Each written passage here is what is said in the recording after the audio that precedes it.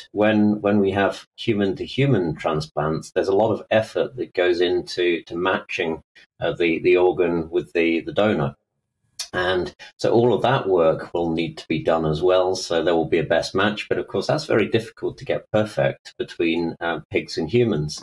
And then finally, in our own genetics, we have these relics of viruses called retroviruses.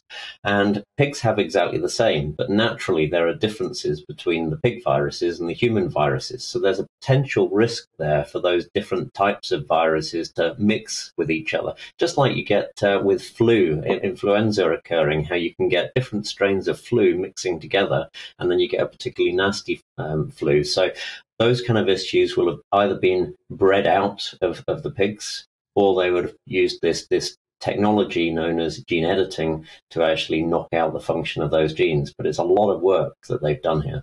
Oh, God. And if the body rejects it even after that, is it something that would they then have to remove it and try again, or can they do something else? I mean, it seems like a real last chance saloon when you're going for a pig's heart.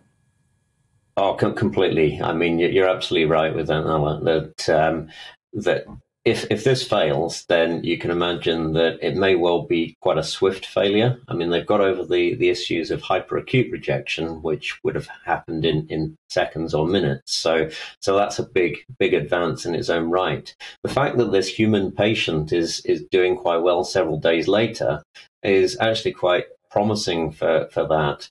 But there are huge questions that still remain around this. So even with a human-to-human transplant, there are big concerns about how long that organ will last, whether it will be subject to other forms of chronic rejection.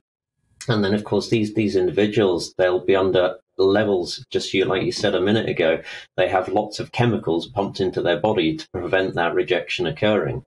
Now, you can imagine that the levels required to prevent the rejection of a pig organ are going to be pretty high. And what kind of impact will that have on the patient in the longer term? All of these are completely unknown questions because this has never been successful, even out beyond a few days before. So this is all completely uncharted territory. It's fascinating, isn't it? Professor Chris Denning, thank you so much for joining us.